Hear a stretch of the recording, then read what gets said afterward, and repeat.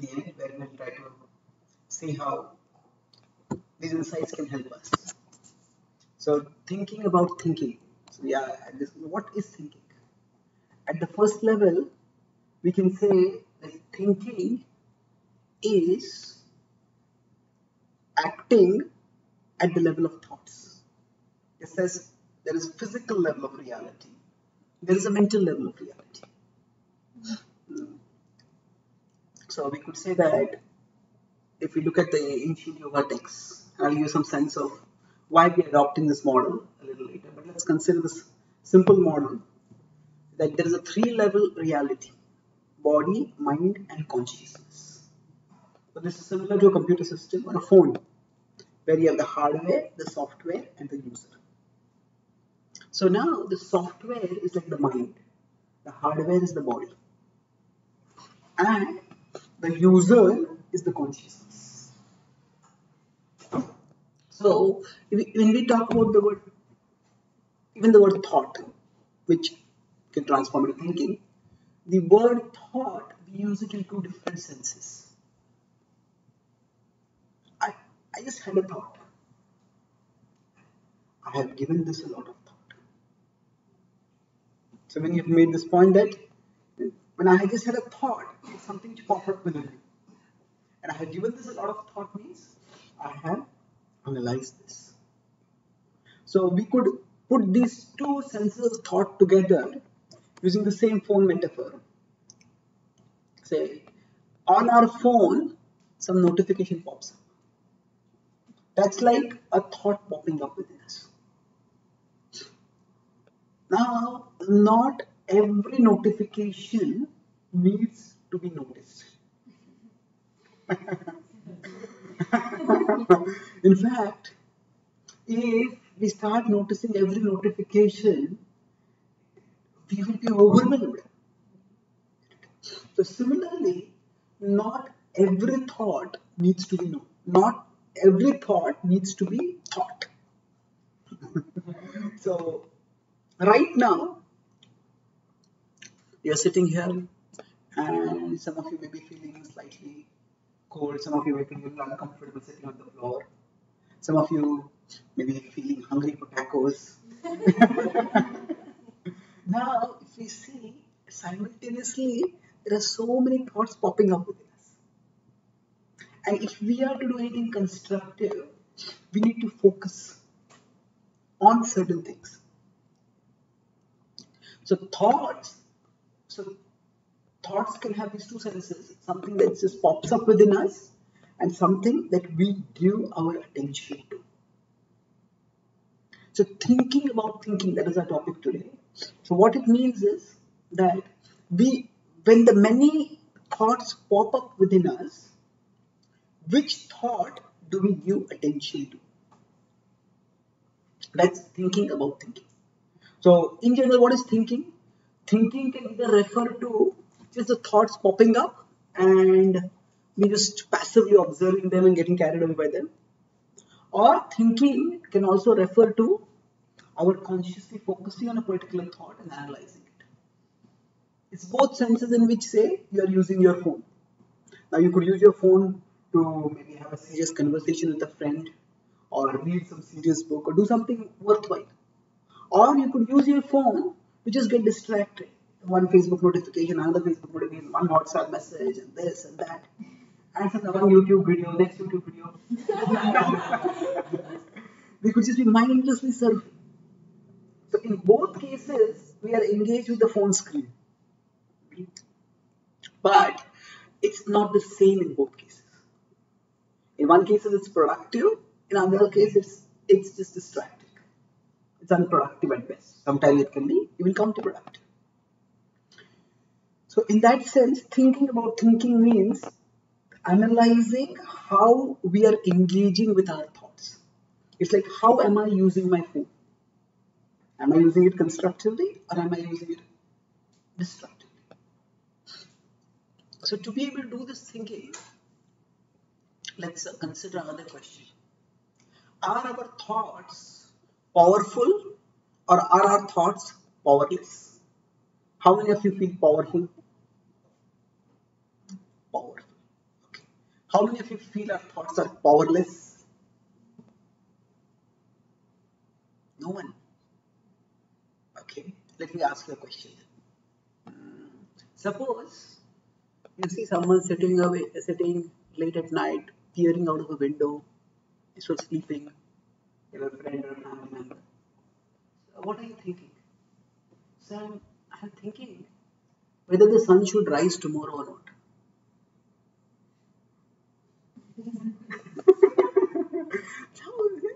The sun is going to rise whether you think about it or not. What is the use of such a thought? So you see, many of our thoughts are not like this. They are of things over which we have little or no control. Maybe who will win this baseball match, or who will win this basketball match, or even who will win the election in this country or in this state or whatever. We have little or no control. So thoughts, are they powerful or are they powerless? Now, in one sense, this example I gave, this thought is powerless in the sense that it is not going to change the outer reality. Whether I think about, however I think about the situation around me, sun should rise or not, my thought is not going to change that. So in terms of influencing the outer world, that particular thought is powerless. Having said that, what about its capacity to influence us? Every thought that we have, does it have power to influence us? Yes, it has. A more precise word would be, it has the potential to influence us powerfully.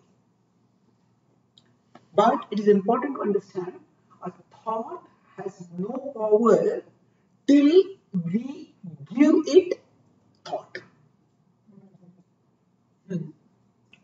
A thought has no power till we give it thought. That means that notification, it can't change anything on my phone unless I click it. So at one level, we do need to recognize the power of thoughts. I'll talk about that aspect soon. But let's begin first with this understanding that thoughts are simply like notifications. And in themselves, many thoughts, or we could say even most thoughts, have no power. And they get their power to the extent we give them our thought, our attention. So for understanding this, we can envision thoughts to be like, say, notifications can come broadly in two ways. Many ways, but broadly we could say. Notification can come as a text. The text. Your friend has updated their Facebook profile photo. It's a notification. It comes as a text. Sometimes it can come as a sound or an image. So it's a text, it's a sound. The phone beeps. Oh, what's happening? Okay, some message has come or something has happened. Or it can come as an image. You see something. So we could say about three ways: text, sound, or image. And it depends on, so similarly within us, our thoughts, they may pop up. For most of us, the thoughts may pop up as, depending on the kind of prominent thinkers we are. Some of us are verbal thinkers, some of us are visual thinkers, some of us are more sonic thinkers. So verbal thinkers means we could envision thought as a string of characters on your inner screen, on your mind. Or it could be an image. It could be this happened, that happened. What about this? Or it could be like a radio, a voice in your head, a voice inside speaking something. But none of these can affect you. I would say not none of these, I would say most of these. But because some notifications may be about something that is about to happen. Your phone is going to restart now. That's something which is going to happen. But if you consider most of the notifications are not about, are more something which we need to act on for things to happen. So similarly, most of our thoughts are just pop-ups on our inner screen. To get a further sense of this, let's consider a thought exercise. So wherever you are, you can sit comfortably and then you can close your eyes. After closing your eyes, you can take 3 deep breaths. 1, 2,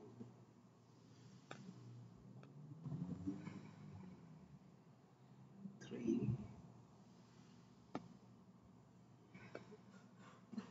Now with your eyes closed, look ahead in front of you and notice what you see in front.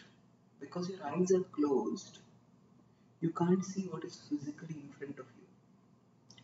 And yet, there is some kind of screen inside you on which you see various things.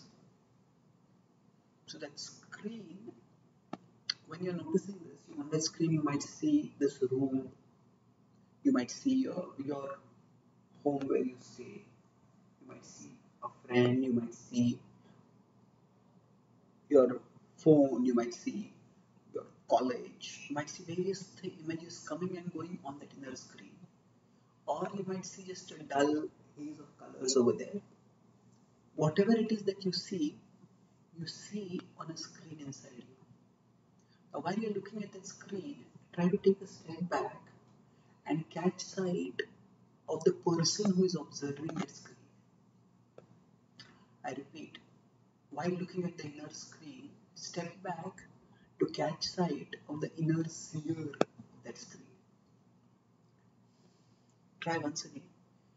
Step back and see the seer. No matter how much you step back, the seer steps back with you. What you are looking for is what you are looking with. So that inner seer is you, the consciousness. And that inner screen is your mind. You can take one deep breath and then you can open your eyes slowly.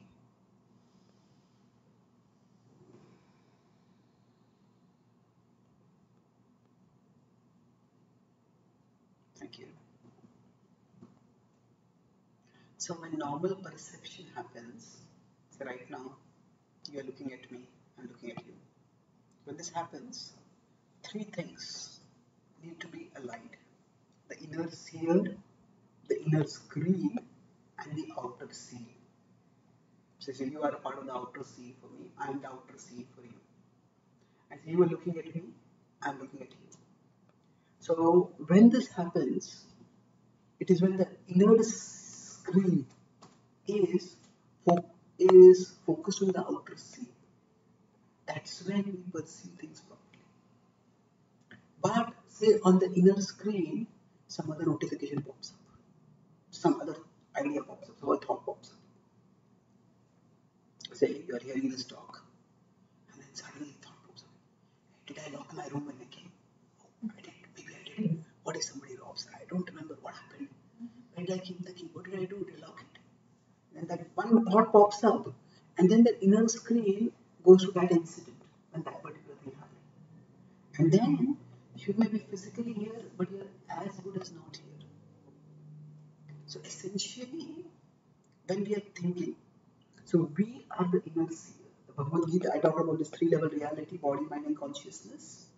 The Bhagavad-Gītā says that we are meant to be aware of our position as consciousness. We are not the physical reality around us. We are also not the thoughts that we think. We are the thinker of our thoughts. And thinker means we sit behind and we observe our thoughts. So now, based on observation, we can choose which thoughts to focus on. So most of the time, there are broadly 2 possibilities when we are thinking. Now here I am thinking in the sense that what are we investing our consciousness in focusing on? We may be caught in the physical reality. The consciousness is here, the mind is here, the physical reality is here. So now, say if you are driving through a crowded road, then who is coming from where, who is in which lane? As you're observing that, your thoughts are completely caught in the physical reality. That's when we are focused on the outer world. There are some times when we say we are lost in thought. That means we are caught in the mental reality. Now that could be two ways. One is that we are consciously thinking seriously about some subject, and that's how. So we are giving. I've given this a lot of thought. So we are giving something serious thought. The other is we just get lost in thought without being aware. Sometimes we can concentrate and get absorbed in something, think of something, and sometimes I get distracted and get lost in something. But when we think, we will be thinking about the physical reality, and our consciousness will be caught in that, whatever is happening at the physical level, or we may be at the mental level, and we may get caught in that. However, thinking is not so simple, in the sense that most of the times our thinking is a combination of some stimulus at the physical level and some stimulus at the mental level. That means that each one of us, say sometimes the same thing happens and different people react very differently to it. Say somebody snubs us. Say three people are similarly snubbed. One person may say, oh, there's fool, there's rude girl. Next time in public, in front of everyone, I'm going to snub this person. And they get lost in revenge fantasies, burning. The second person says, people are terrible. There was one philosopher who was asked that, do you believe, he was an atheist, so he was asked, do you believe in hell? So he said, of course. Oh, really? If you're an atheist, how do you believe in hell? So he said, hell means other people. So he had such negative experiences with people probably that he's burned. So one person might snub and some people might say that people are terrible. People are terrible. I saw one car holding, it said, the more I get to know people, the more I love my dog.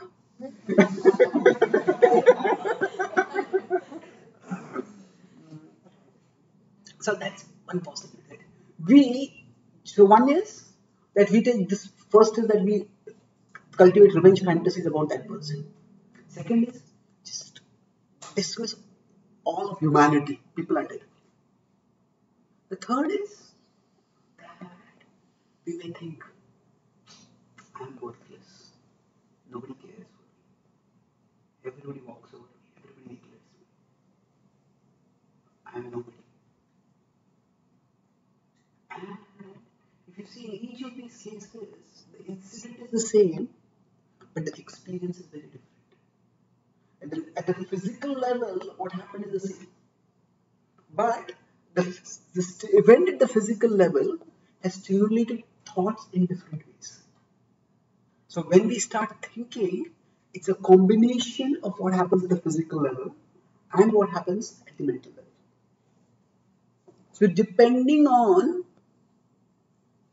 what we could say broadly our impressions are, what is stored in our mind from the past, from the way we have experienced life, that will get triggered. And that's how each one of us will perceive things differently. Say, if each of us has a phone and each of us has some data in the phone. Now, if I search for some word, fool, maybe I have some cartoon images of people who are like fools, or maybe I have some article about fools. Now, if I search on my phone for the word fool, I might find some things. If you search for the word fool on your phone, you may find something entirely different. You will probably find something quite different. And somebody else searches for the word fool, find something different. So now the word, the fool that is being typed at the physical level is the same for everyone. But what is there in the phone is different. So similarly for all of us, we may experience the same thing physically, in the physical level. Like data in the phone is stored at the mental level. Similarly, there are various impressions stored at the mental level. And the same thought, the same physical perception may trigger different thoughts for each one of us. And I talk about all these three could be all three could be unhealthy thoughts. Revenge fantasy to attack person, pessimism towards all of humanity, or self-loathing, inferiority complex about oneself. Or we could just think, maybe this person was just caught in their own thoughts and they didn't notice me.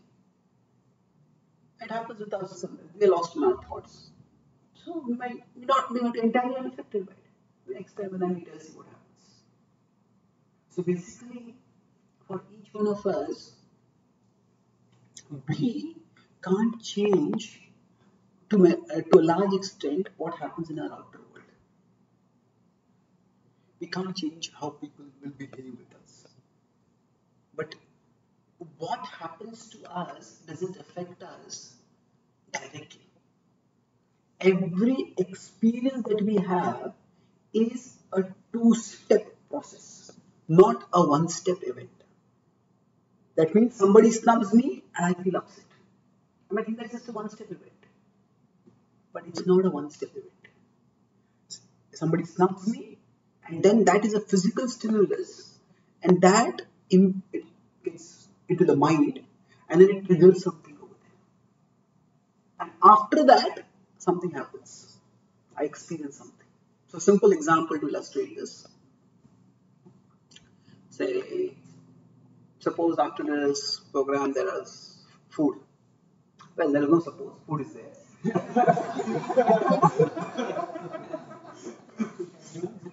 So now suppose there were a desert. Now most of you are young, but suppose somebody is here, they loved a particular desert. And then here they came to know that, okay, would anyone like to share what is their favorite desert? Anyone? Gulab Jamun. Okay. Okay, Gulab Jamun is the Indian delicacy. Round, sweet balls. Super delicious. So now suppose somebody loves Gulab Jamuns. And then they have just been, and they've heard that after this talk, there are going to be Gulab Jamuns. But just a few days before, so now they're longing for Gulab Jamuns. And then the menu is served, and there are no Gulab Jamuns. What happened? Actually, the cook made a mess of things, so we couldn't cook the Gulab Jamun. They'll probably be disappointed. But suppose somebody else has just got, they also love Gulab Jamuns, but they have been diagnosed with diabetes. And they are thinking, everybody will be eating Gulab Jamuns and I won't be allowed, I can't eat. It will be torture. And then when the food is being served, they hear, there are no Gulab Jamuns.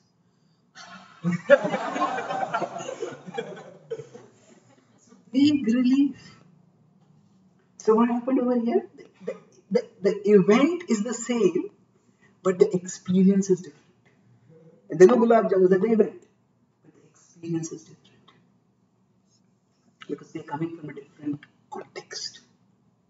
So similarly, any experience that we have, whether it is anger or it is loneliness or whether it is depression, frustration, greed, all these are not just due to the external things that have happened.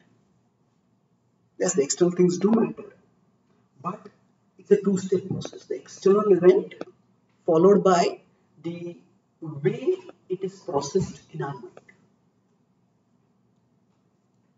So if we are to be empowered internally, then we need to take charge of what is the processing that happens inside us and how could we change that. So I'll talk about this in a four-part acronym with which I'll conclude this talk. It's called ACTS. ACTS. ACTS means, so what are we discussing? How can we change our thinking process so that we are not so negatively affected because of the events outside us? How can we think in a more constructive way? Life determines our problems, but it is our mind that determines the size of those problems. Somebody stops me, that's just determined by life. But how I take it is up to me. So ACTS is ACTS. A is first is analyze. Now these don't necessarily have to be linear, whichever way it works. Analyze means, it's like, is this something which is popped up on my inner screen? Is this something which I need to pay attention to? Not every notification needs to be noticed. So imagine we're just going to a party for a get together, and there somebody snaps us. Annoyed, insulted. But suppose you're going for an important job interview, and when you're going to meet a friend, you're not there, they snub you. You're not even pay much notice. Because you have much more important things to do at that time. You have to focus on your job interview. So analyze. Analyze means, is this just something which I want to pay attention to, or is this just something just popped up? So don't get carried away by thoughts, analyze it. One way to analyze is to articulate. See, there is a voice inside our head which constantly keeps speaking. But if we speak the same thing,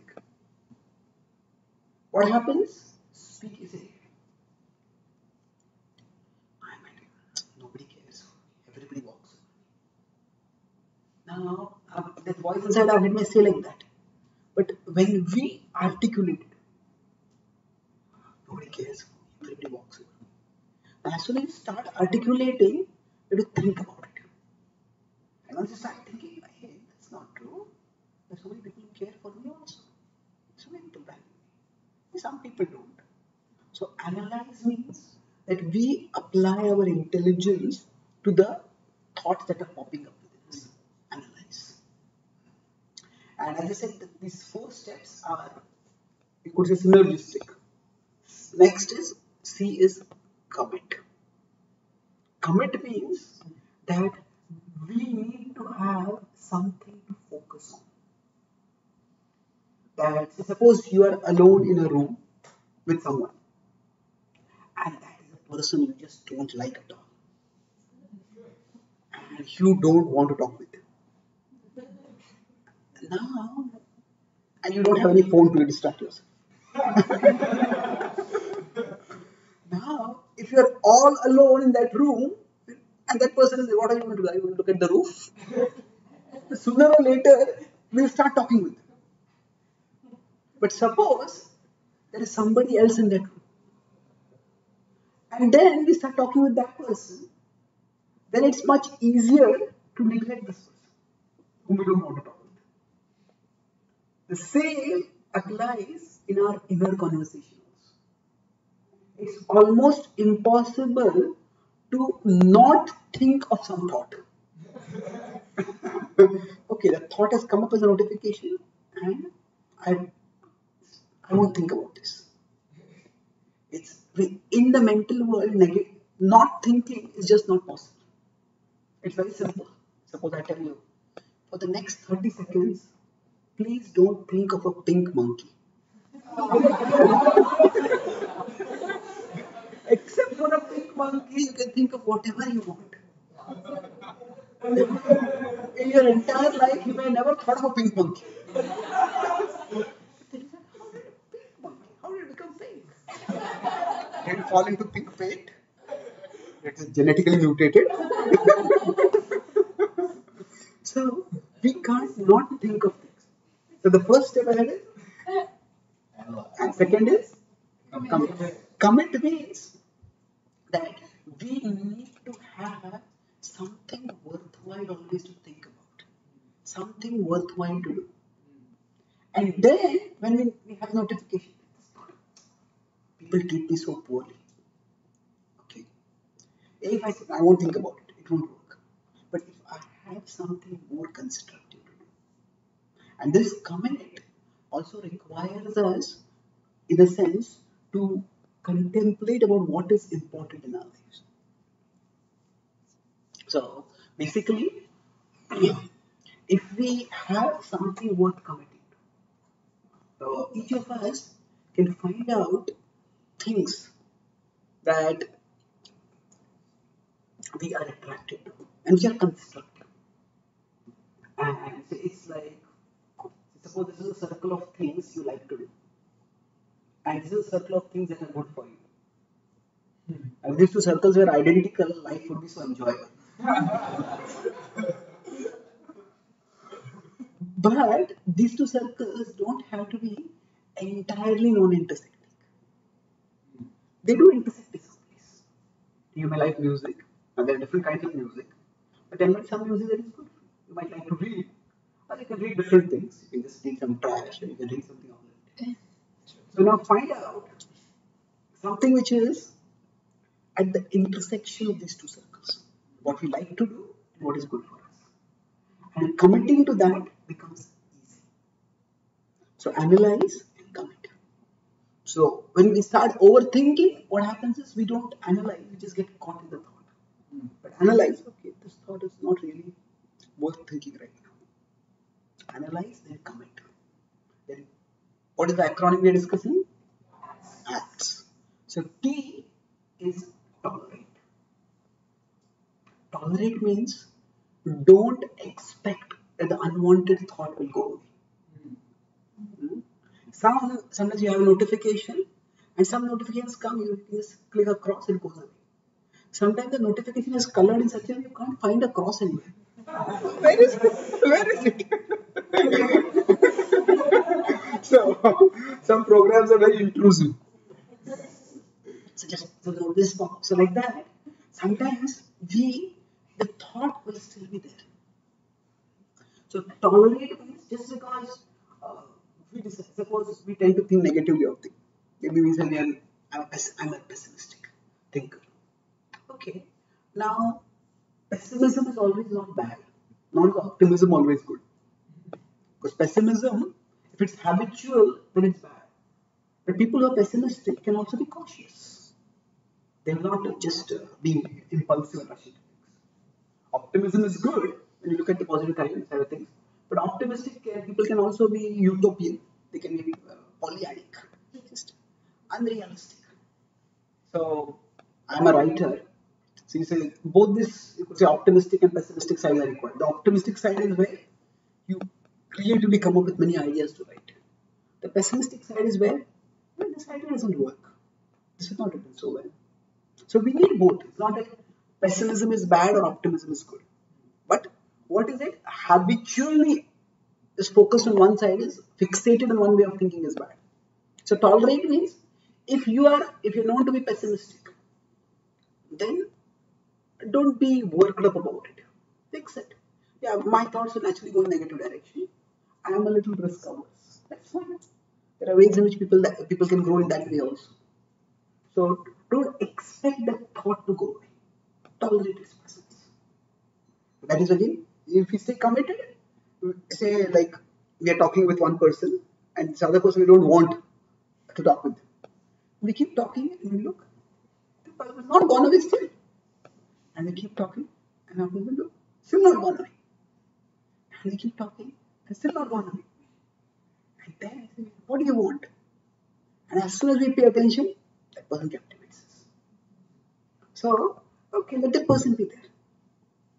In the world of thoughts, in the world in the physical world, we could even have somebody evicted. But in the world of thoughts, we can't evict any thoughts. But we can choose what attention we pay to them. So tolerate is very important.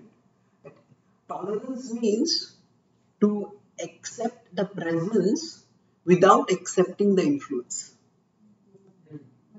This is present, to accept the presence. I can't resent or reject the presence. It's there. But without accepting the influence. And this is where, for tolerating, it's important to remember that thoughts are powerless in and of themselves. Thoughts have no power till we give them power by thinking about them, by giving them thought. So that is T.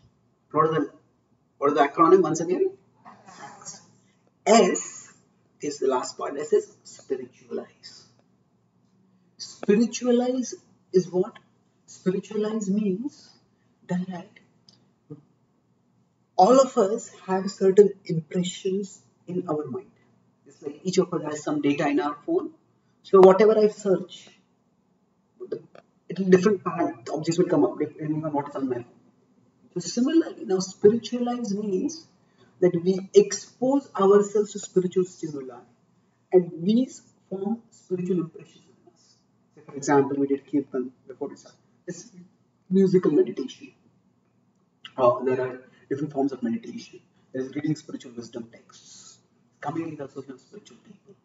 All these will create spiritual impressions in us. And when we spiritualize our consciousness, say by daily practice of meditation, by regular reading of wisdom texts, by periodically coming in the association of spiritual people, by that the impressions in the mind will change. And not only the impressions in the mind will change, when you spiritualize, two things happen. What is the impression in the mind? They change. And secondly, we are repeatedly reminded that I am that spiritual consciousness. I am not my mind. I am not my thoughts. So spirituality makes us more self-aware. So when you become more self-aware, it's like we rise above our thoughts.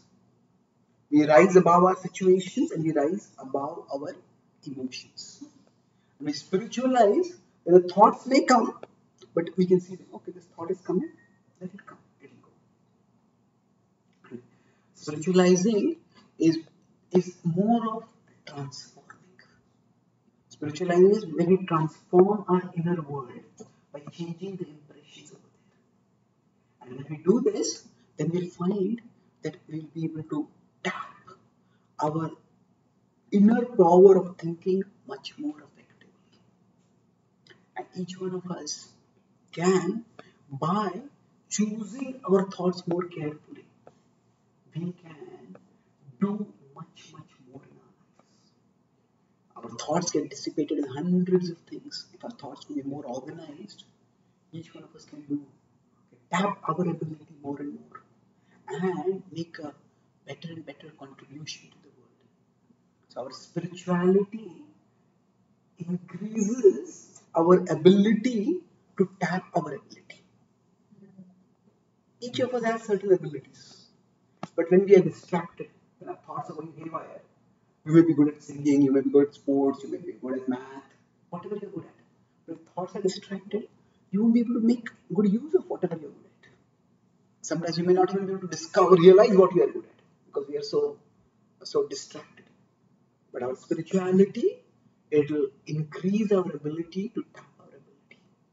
And in that way, we can all become better human beings and make better contributions in our life. So I'll summarize what I spoke today, and then we can have a few questions. So I spoke on the topic of thinking about thinking. I thought, what is thinking?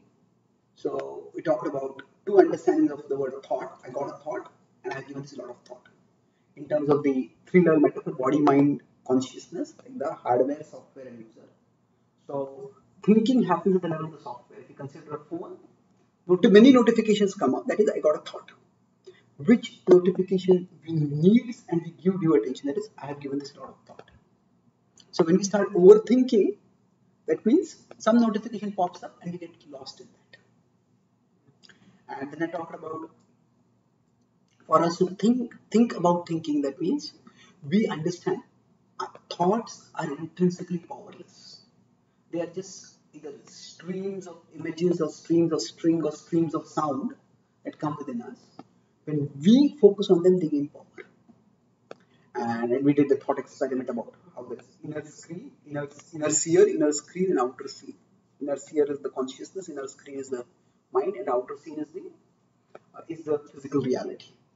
So our thoughts are often an unpredictable combination of the physical stimuli and the mental impressions. We discussed it just now, but each of us react differently. So our experiences are not a one-step happening. They are a two-step. The external event and how it is processed by our mind. And we discussed how we can change the way we process what happens to us in life. And for that I discussed the acronym. What was it? ACTS. So A was analyze. Means when a thought pops up, is this a notification that needs to be noticed? So one way to do is to articulate it. Just speak it softly to yourself. That will trigger the thinking. Then C was commit. Means if we don't want to talk with someone, it's very difficult unless we have someone else to talk to. Similarly, in the thought world, we can't not think of a thought. So if we have certain values and purposes important for ourselves, something which lies at the intersection of things that we like and things that are good for us, then we can commit to that. The T is tolerate. That we can't eliminate thoughts we can't evict thoughts from our inner world, but we need to accept. They will be there, but they don't need to be heritage. And like S was spiritualize. Spiritualize means that we change the impressions within our inner world by exposing ourselves to spiritual stimuli and by increasing our awareness that we are spiritual beings different from our mind. And then when we thus apply acts in our life, we'll find that we can increase our ability to tap our ability through our spirituality and thus become more empowered to grow and contribute as human beings during a life journey. Thank you very much. Hare Krishna.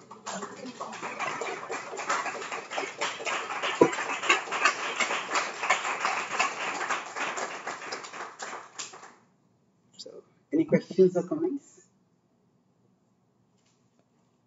You're still thinking? Yeah. Okay.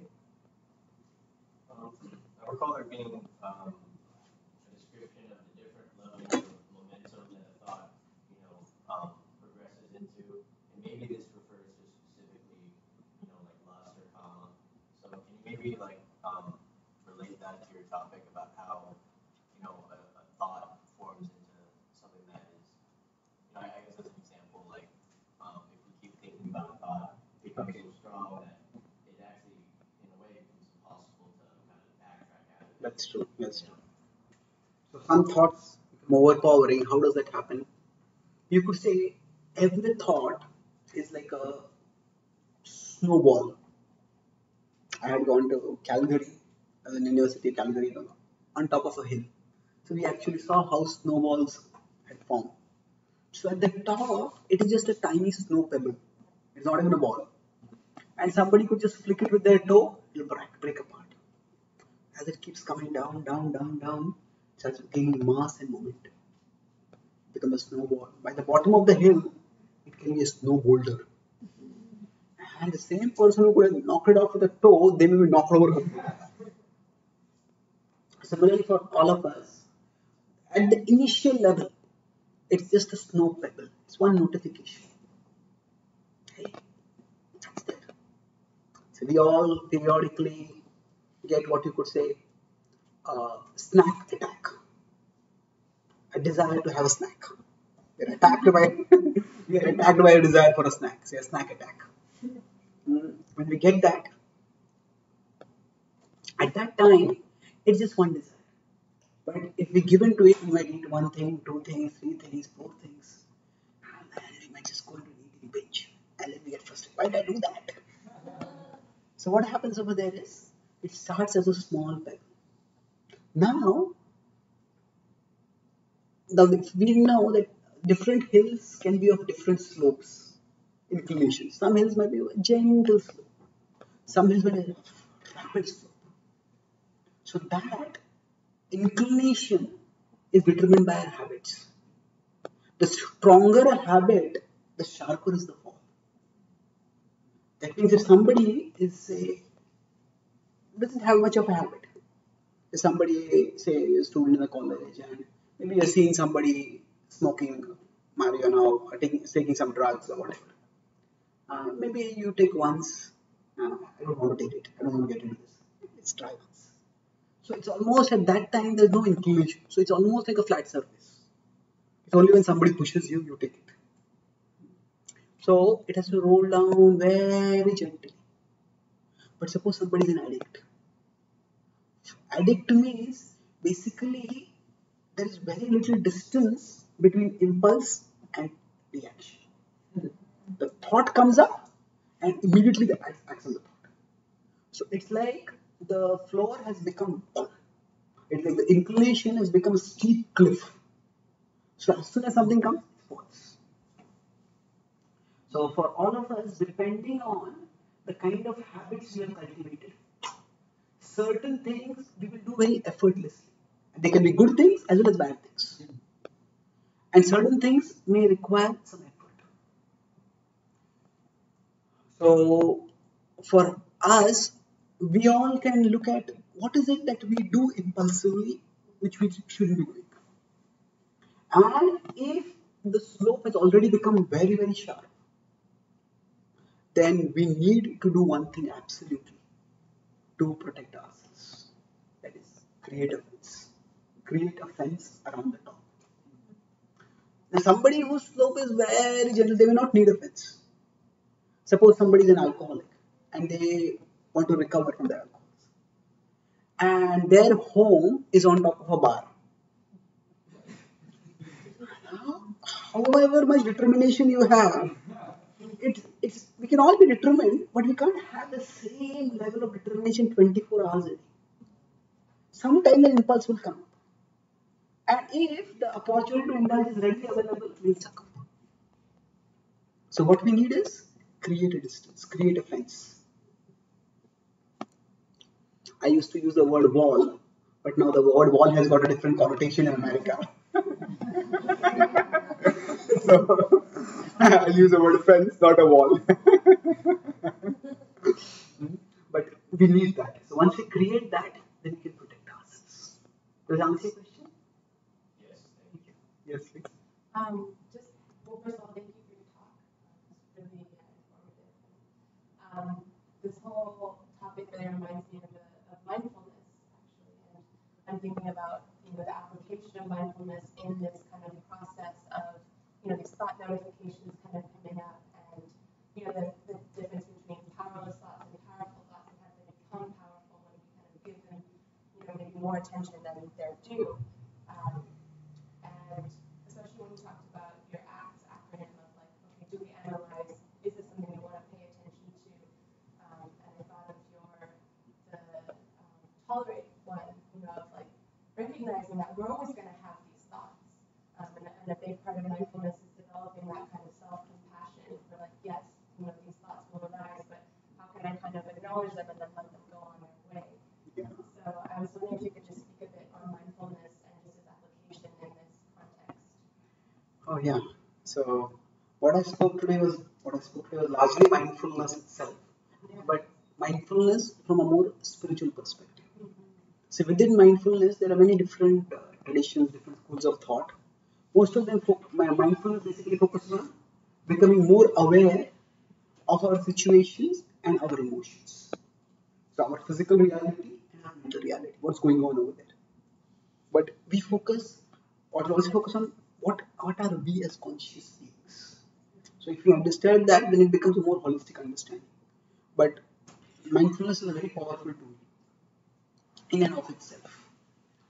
In mindfulness, often that last part, see, ACT could be common, but spiritualize, often that's not so talked about. So how I like to put it is that if somebody is sick and they're in pain, then a good physician would give them both analgesics and antiseptics, something to deal with the pain and then something to cure. If you only give pain medication, it appears that the pain has gone away, but it's only been covered, not cured, it will come back. So we need the antiseptic also for curing. So similarly, there are many ways in which we can calm our mind.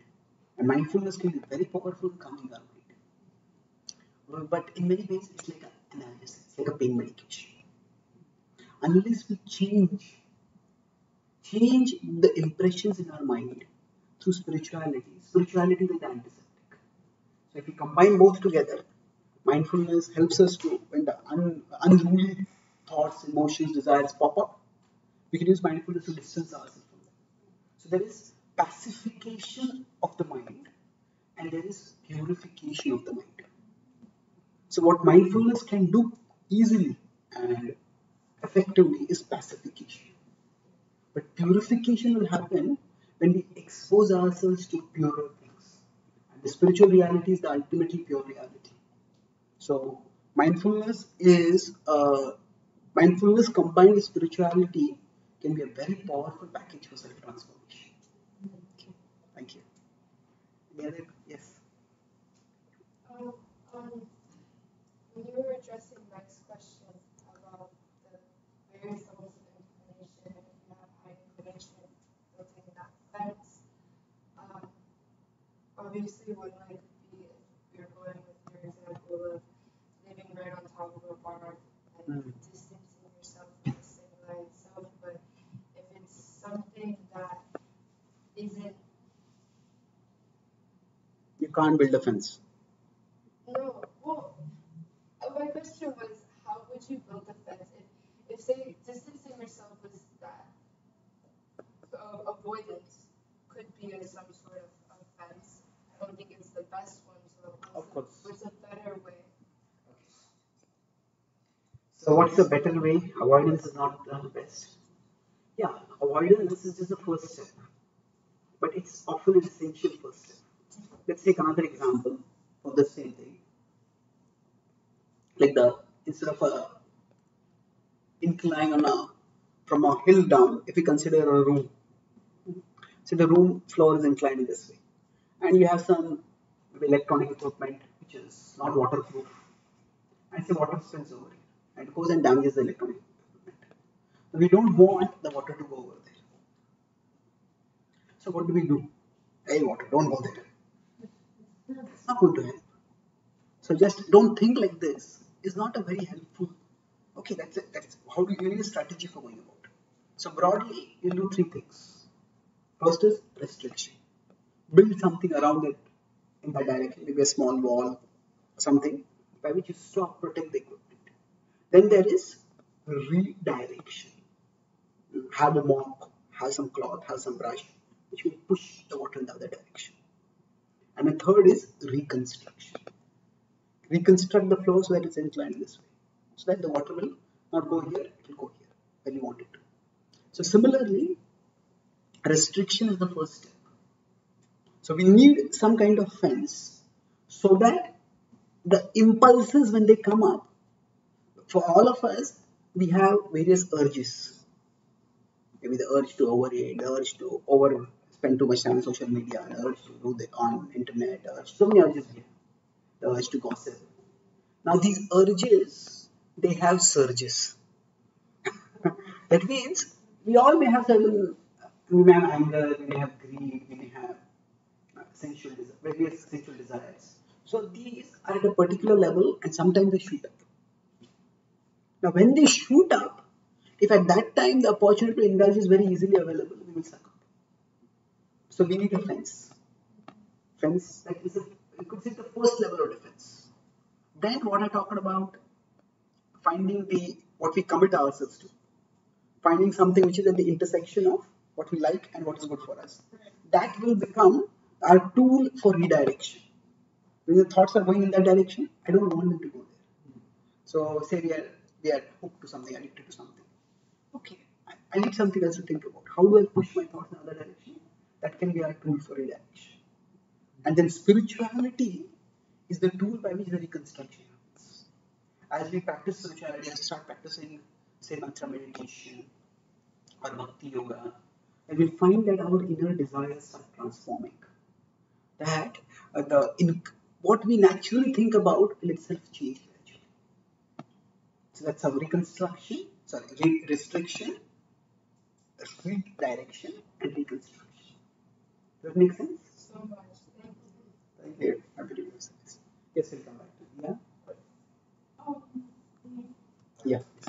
so, what are some questions that I can ask myself in analyzing the process of, like, is this worth worrying about? Because sometimes I feel like I can't, like, figure out, like, whether this is worth, like, focusing on or not. You know what I mean? Okay. That's a very good question. How can we decide what is worth focusing on? One of the best ways to deal with the mind is to not say yes and not say no, but to say wait. Well, it's simple. Let's take the notification.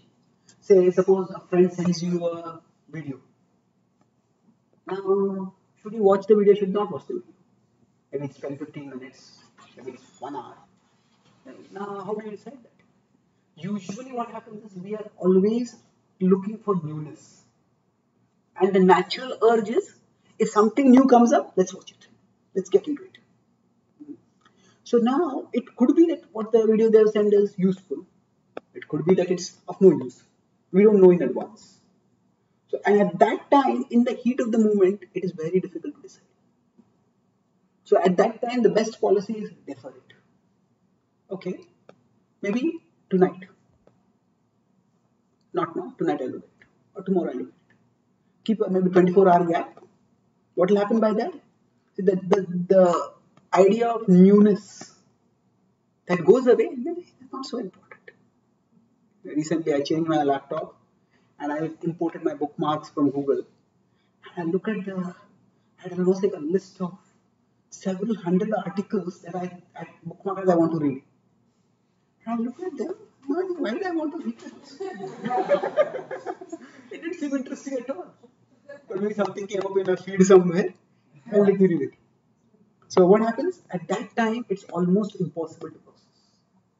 So don't even try. Unless it's like a very urgent thing. And then we just go by the ear. Just do it and see what happens. But usually, best thing is to defer. The Bhagavad-Gītā talks about a concept called the modes. Modes are basically subtle forces which shape the way we interact with the world. So generally, so you could say that these modes, you can call it reflective, impulsive, passive. So usually, when we are doing our things in the world, we are in the impulsive mode. We are doing in the heat of action. Do this, do this, do this, do this. So when we are impulsive, it is very difficult to be reflective. And that's why these kind of decisions, it's very difficult to do at that time. So just defer it. And then, usually in the early morning hours, we are usually more reflective. So when we are tired, we are just passive. So when we are impulsive or passive, at that time, it's very difficult to decide what to pay attention to. So better have something to do and focus on that. And when you are reflective, maybe later in the day or later next morning, or whatever, think about it. Do I really need to focus on it? Then it's much easier to decide that. Does that make sense? Yes, wonderful answer. Thank you. Yes, too. Yeah, please. Thank you for the wonderful lecture. So I'm a very active dreamer. And what I mean to say is I'm very conscious of my dreams. And it's my understanding that my dreams are a product of my mind. And in my dream, I interact with people just like here. You know, and I can talk to them and interact with them. And how is it possible that my mind, you know, like a machine, can create people that are alive and that I can interact with? And it feels so real, almost just as real as here, talking to you and to anybody here, almost like this is also a product of the mind, of the dream as well. There's almost no difference between the people I talk with and interact in my dreams and with the people I interact here. Like there's almost no difference. So, is this a dream? Is this a product of mind? Okay, good question. Should we take this question? Last question? Yes. Okay. So sometimes we have dreams which are so vivid We feel actually interacting with people. So is this also, it seems as real as a physical reality. So is our physical reality also a product of the mind? Is it also like a dream? Well, there are three levels of reality. There is, as I said, consciousness, which is spiritual reality. There is the mind, which is the mental reality. And there is the body and matter, which is the physical reality. So now all these three are real. And the physical reality is not solely a product of the mind. Our experience of physical reality is a product of the mind. But physical reality itself exists. If I say everything is just in the mind, and I try to walk through the wall, bang! Well, the pain I feel is also a product of my mind. But it's a real experience. And I probably will have a real physical swelling on my head after. So, the physical reality is also real. You could take it this way, that so the mental reality is also real, the physical reality is also real. The difference is that we are different from both of them. Instead of saying that either of them is not real, so are our dreams real? Well, how do you exactly decide? For us, it's a real experience. Sometimes we may imagine we are being chased by a tiger and we wake up panting and heaving. So what we saw at the level of the dream had physical effects for us.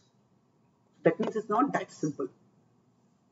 So the idea is that we are conscious beings who are experiencers of both the mental reality and the physical reality. And this is a big subject, but I'll just mention briefly that we are all, as conscious beings, we are souls. And the soul is on a multi-life journey of spiritual evolution. And the soul, in each life, the kind of actions that it does, they are called karma. And the kind of actions the soul has done in the past determines the situations that they face in the present. Now, some of us may be born in a wealthy, loving, comfortable family society. Some of us may be born in a much more difficult place. Now, why the difference? It's the differences at the physical level are based on what the soul has done in the past. So, similarly, now just as there are differences at the physical level for all of us, similarly there are differences at the mental level. I was in New Zealand, and one person came to me and he said, "So I have great fear." Now, many people talk about fear and how to deal with fear. I tried to give some advice, but he said, "I have great fear of sleeping." I said, "Really? Why?" He said, "As soon as I sleep, I start getting nightmares." So now it's sleep is where you want to rest and relax, but you start getting nightmares each time. It's very, very painful. So what has happened over here is each of us has to neutralize some karma we have got from the past. And sometimes we may go through physically painful situations. Sometimes we may go through mentally painful situations. And say some people may have very vivid painful dreams. Some people may have vivid joyful dreams. So sometimes we say, "Oh, it was like a dream. That means it was so wonderful." But actually not all dreams are wonderful. And even in our dreams, we are not always the complete controllers. In our dreams also, some of our dreams we are just observers. Some of our dreams, we are participators. But in none of our dreams are we the sole controllers. Now, how other people behave, what other people, we don't control that always. So the idea is that, just as in physical reality, we can't control our situations, but we can control our response to them. The same applies to the mind also. Some of us have more real dreams, more vivid dreams which you remember. Some of us may have dreams which you don't remember. Some of us have dreams which are negative. Some of us have dreams which are positive. So the idea in this is tolerate. So whether it is real or unreal, or the degree of reality that we experience with it. With respect to dreams, we don't have much control. Just tolerate it. So for somebody who has very vivid, painful dreams, so I suggested to him that he can have spiritual music going on constantly. We just have a phone with spiritual music going on next to him. And he found that quite helpful. one of the names of the divine in the Bhakti Yoga tradition is the Swapnanashana. One, the divine is the destroyer of bad dreams. So, so if you invoke the presence of the divine through some sacred music, then that can help us to also deal with dreams. Okay, deal with unwanted dreams. So thank you very much for your attention and participation. Hare Krishna.